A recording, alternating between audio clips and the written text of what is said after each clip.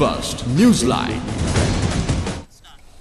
Hello there, a very good evening and welcome to another edition of Newsline Live. We're coming, of course, to you live and direct from our News First studios here in Colombo. Elections are a long way from now. Although elections should be held, or at least we are in an election period, elections have been announced, but the date has been postponed indefinitely. But with everything happening here in Sri Lanka, one might feel a bit disempowered as to not being able to select their leaders, maybe even not being happy with what the leaders that are currently running Sri Lanka are doing. Despite when an election comes, I think we need to learn as Sri Lankans from our past and not just vote with rhetoric, not just vote for whoever seems popular at that time when an election is held. We need to be more informed. We need to understand who we are voting for. We need to understand the policies that we are voting for. And that is one of the reasons why here at Newsline we give an opportunity to all political parties to come on board and present their policies, their plan, their way out of this economic crisis that has been caused, of course, by successive governments here in Sri Lanka, and also not forgetting the people who voted for those successive governments. And today we've dedicated time on Newsline to the Chaturanga or the National People's Power Movement. We've got ChaturangaAbeysinghe from the NPP joining us today. Thank you very much, Chaturanga, for joining us. Thank you. So first things first, Chaturanga, now when we speak about the Chaturanga here, one of the biggest concerns, at least, that I hear from close circles, other contexts in Colombo, the Western Province, let's say the financial capital of Sri Lanka, is the fact that the JJB is a socialist party, that the JJB follows these Lenin theories, Marxist theories, and they are really not right for the capitalistic system that has been set up here in Sri Lanka. And their main concern is that come a JJB government, or at least the JJB come to an influential position in government, the party will take Sri Lanka back years and years and try to reset things from the beginning, which I think on a balance of probabilities is pretty unrealistic.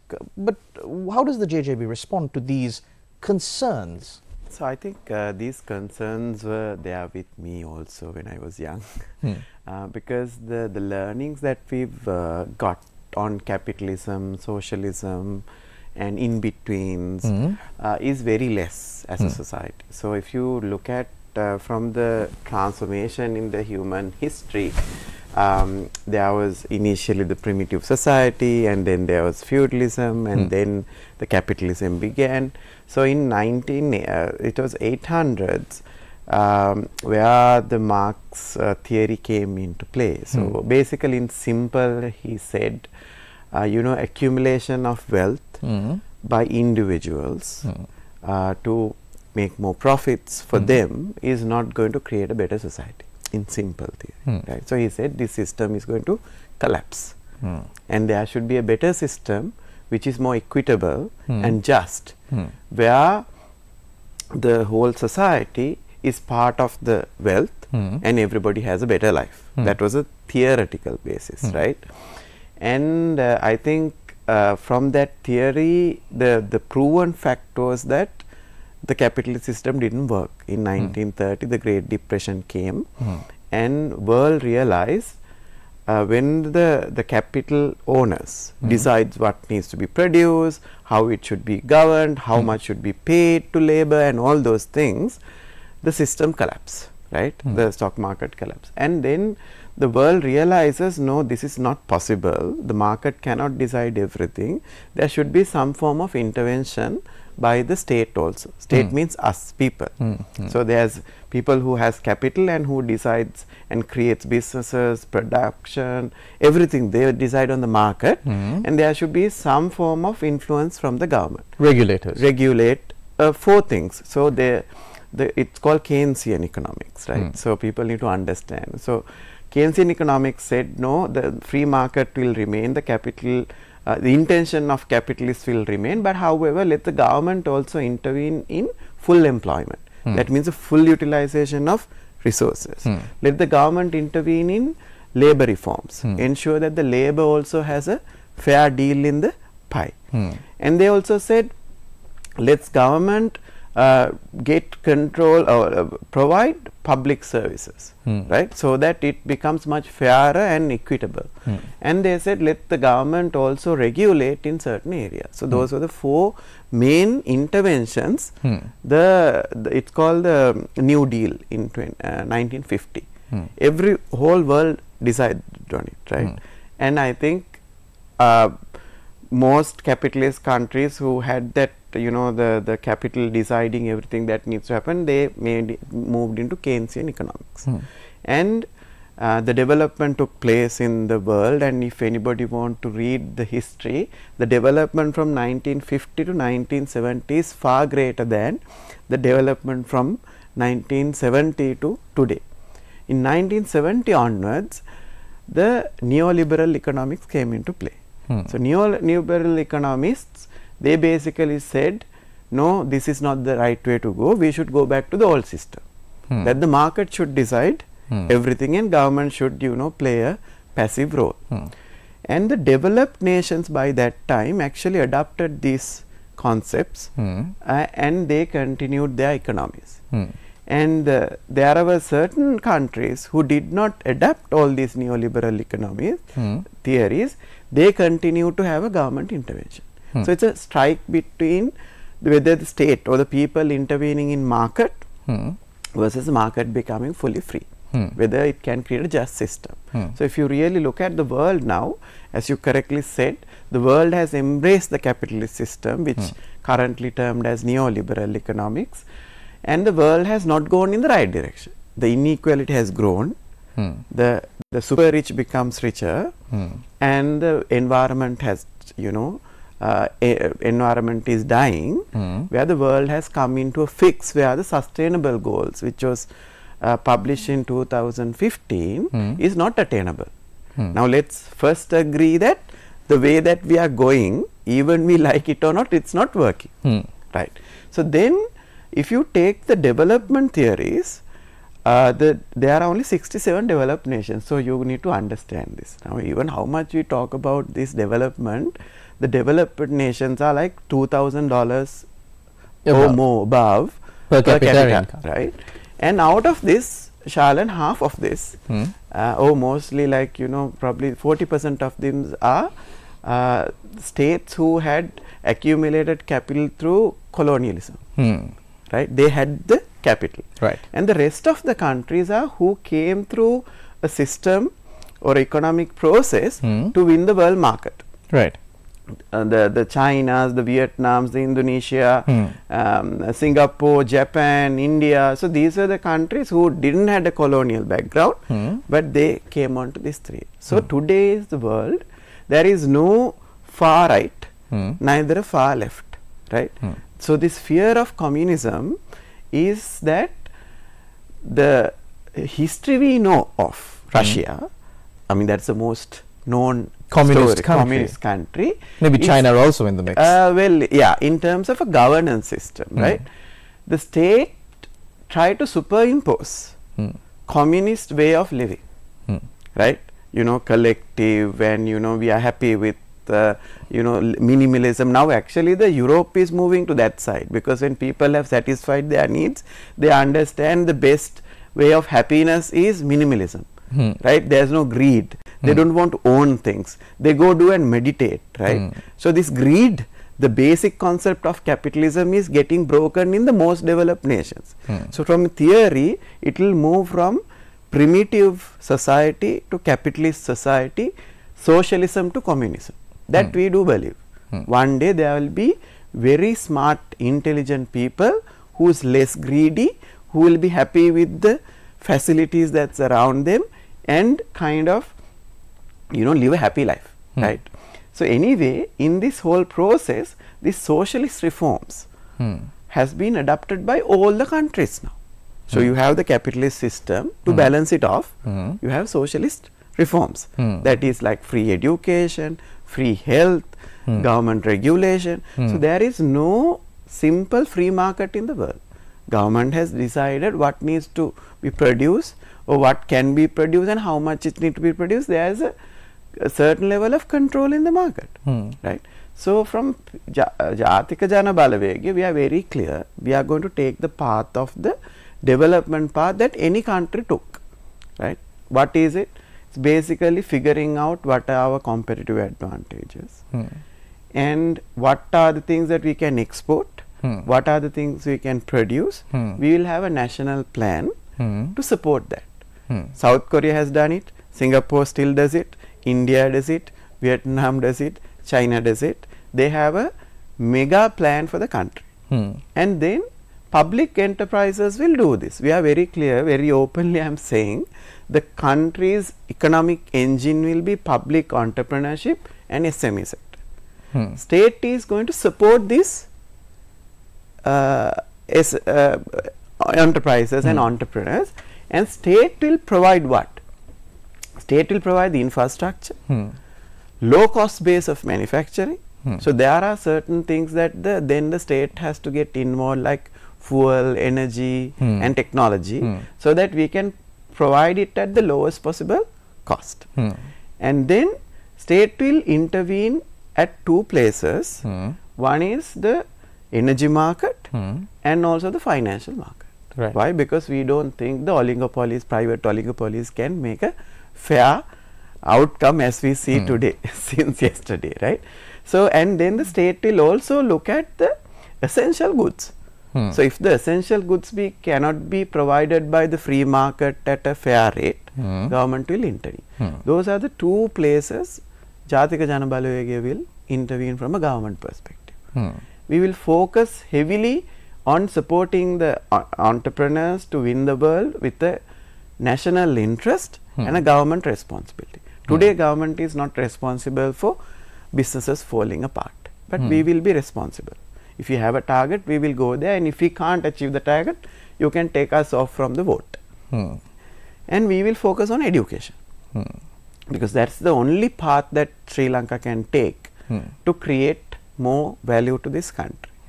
We will focus on efficient government management, right, because it's not inefficient now. We will very much focus on international trade, the markets that we have not penetrated yet, and we will have a very strong foreign service to support our entrepreneurs and enterprises to win the market. And I don't think anybody should be scared of that kind of a plan. And we are the only party who says our manifesto will made law after we win. No other party says that, right?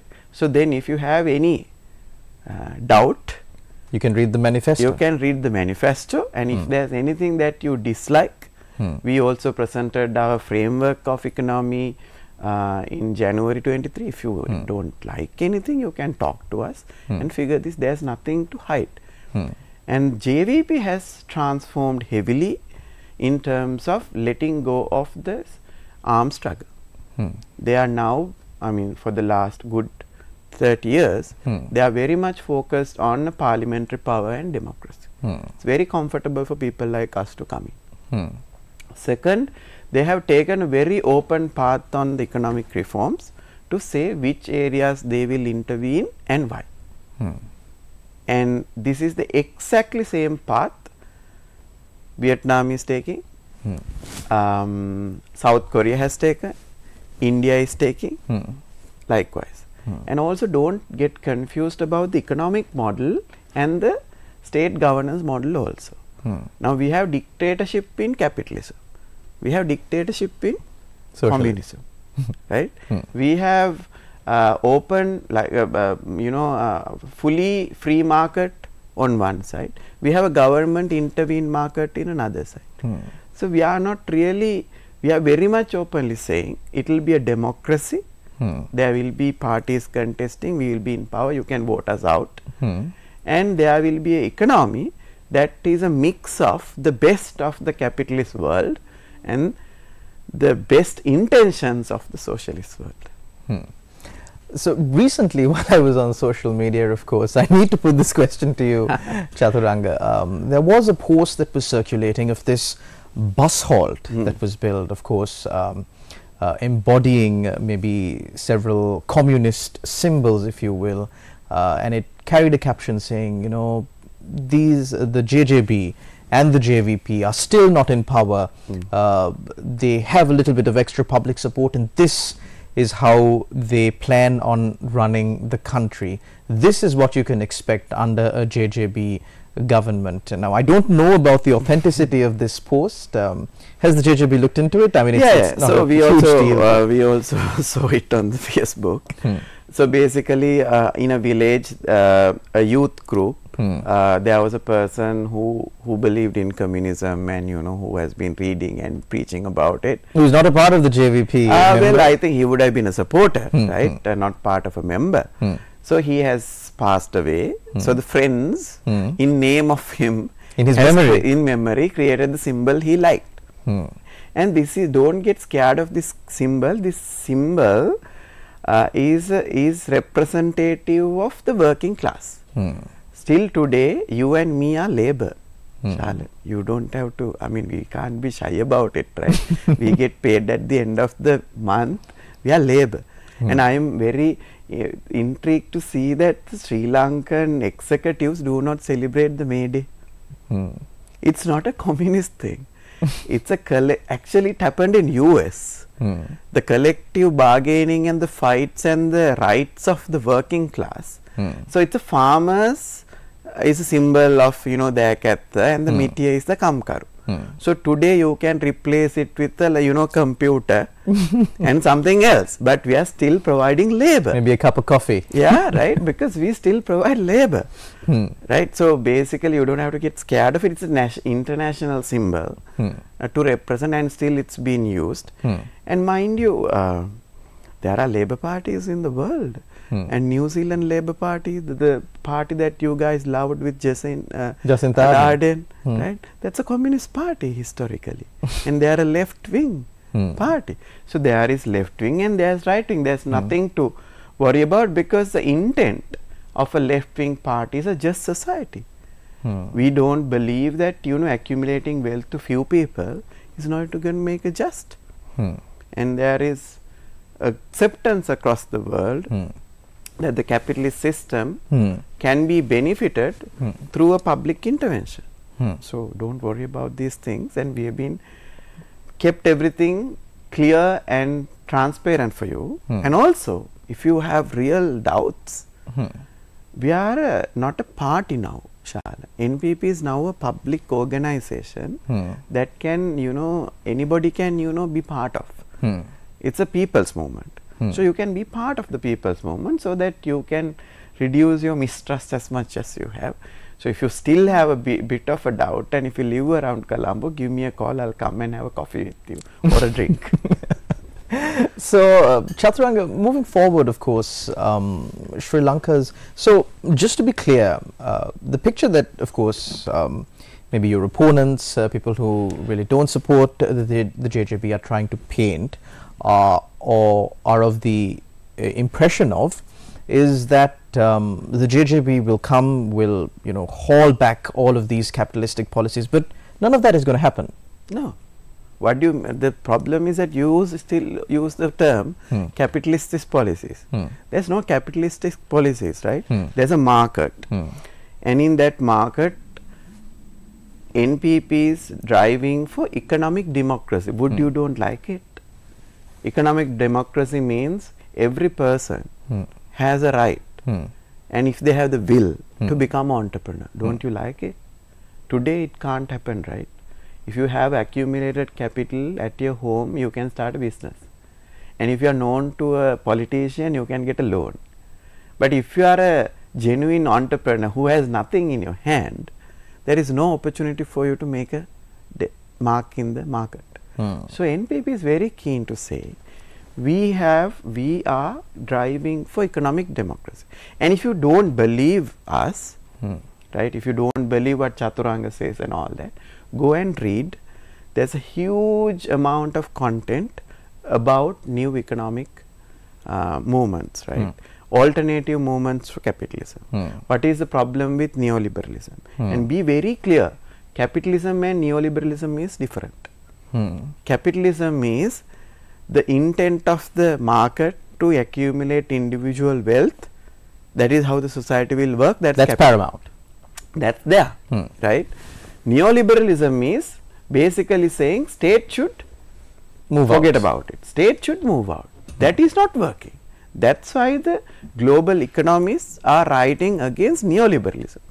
And they also put a fine print to say, I am not against capitalism, because they know this neoliberal system. There is a misconception. This neoliberal system is killing the world.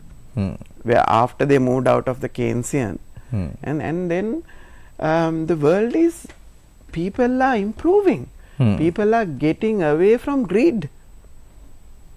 As you grow, as you become wealthier, after you consume things that you need, you get more into minimalist lifestyles. You try to be simple. That's what the world, that's what the real development of a society would look like. But world is moving there, and we believe world is moving there. And socialism is the path from that to a better society, equal society. Yes, but of course, this is not pure socialism, because people, there are those who propound the argument saying that under a JJP government, the people's way of life, I think that is what has really broken down with the economic crisis, with the COVID-19 pandemic, and the complete breakdown in governance here in Sri Lanka. It's the people's way of life that has been broken, damaged, and hurt the most. So there are, sentiments that are going about in society saying that, people's ownership of land will be affected. These kind of speculations are still... I think that's, they are trying to figure it out from a Russian experience. Even in school, when they talk about socialism or communism, they give example of Russia, which broke down trying to superimpose ideology into public. It doesn't work, no. So if you are in a democracy, and if people don't believe in that, we are also not there to do anything like that. But what's happening now? You are getting taxed heavily. Is it a socialist government that's there, Charlotte? People are suffering, and they are also paying tax, and nothing comes back as education. Nothing comes back as health. There's no opportunity to do business. Is it a socialist system that exists here? Right? No, right? So it's a matter of how a state will run an economy, and how we will give opportunity, and very clearly say we don't have a worry about wealth creation. We don't have any worry. There's a fair tax. There was a fair tax. Now there's unfair tax. When we come, we will ensure that is reduced for the working population. That is at currently goes up to 36, right? And also we will ensure you have your opportunity to accumulate wealth, but you pay the fair tax, and also enjoy the benefits of public services. You haven't ever enjoyed it. You are paying for your education, you are paying for health, you are paying taxes, you are having your own transport. You are spending the money that you could have grown in savings or investments in consumption due to these governments. When JJB comes, we will ensure you save more. We will ensure your tax money is coming back to you as education, so your child does not need private education, right? So that's how it's going to reform, and we have no problem with people who has money, as long as that money is created in a just way. Chaturanga, just one question from, well, of course, one of our viewers, and it's a question coupled with a statement, aren't these all speculation? Looking back at them, which is, I think, referring to the JVP, what can we expect from them? So two things you can expect from us, which you never had. So one thing is a new political culture, where the politics becomes a public interest beyond personal interest. That I can guarantee you, Shal. Second is, you will see an economic reforms which most of the developed nations, recently developed nations, has taken place. Very well crafted, industry driven national plan with priority industries. We have figured out 6 industries, and that will be done by the industry, and the government will be part of it. Education policy that facilitates that growth, a tax system which is fair and transparent, an efficient government, and also a globally connected Sri Lanka, right? And if that is what you want, and if you are absolutely sure that it's not going to happen through the current politicians, you will have to take a risk if you are worried, right? There's no change until you make a risk, and if you still feel uncomfortable, talk to us, and we are very open. So Chaturanga, we're in the final few minutes of the show. Just one last question. Those in government right now, be it the UNP, the SLPP, and even the major opposition, the biggest opposition, the SJB, they are of the view that given the crisis that the country is facing right now, we need a person with experience, a person who has done this before, a person who has at least been a prime minister or a president or held a ministerial position several times over to get this country out of this rut. How does the JJB respond to that? We don't have anyone now. So for Ranil Wickremesinghe is running the 47th year in politics, and everyone else. And so that criteria is over now. So we don't have anyone, simply, right? So then you have a choice of JJB supported by professionals and intellects. Probably you can say it was what Gotabaya also did. But its difference is that the intent of politics is different.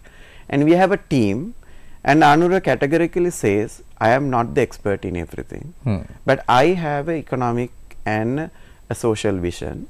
The party has economic and a social policy, and we will get the support of everybody who would like to contribute, and it will be a collective effort. So there is no single person in this country single-handedly can make that change as executive president. You need a better team and people support. You can't just vote and sit back. You have to come to work at 8:30 or 8 o'clock. You have to wake up dreaming of the industries that we would wake. You need to talk to your children about the potential industries Sri Lanka can. We are not doing it. We need that hope, and we will bring that hope. Thank you very much, ChaturangaAbeysinghe from the Jatika Janabalavega, or the National People's Power Movement, for joining us on our program. Thank you very much, of course, to all our viewers out there. And of course, given the current situation in the country, it's of paramount importance. And I think during my 9 years at News First and during my several years of hosting Newsline, I have made this humble request from the general public several times, and I myself seem to have got it wrong. But we need to vote right. We need to vote for a person, or at least a policy, that will bring Sri Lanka out of this mess once and for all. Thank you very much for tuning in. We'll see you again, same time, same place tomorrow. Take care and God bless.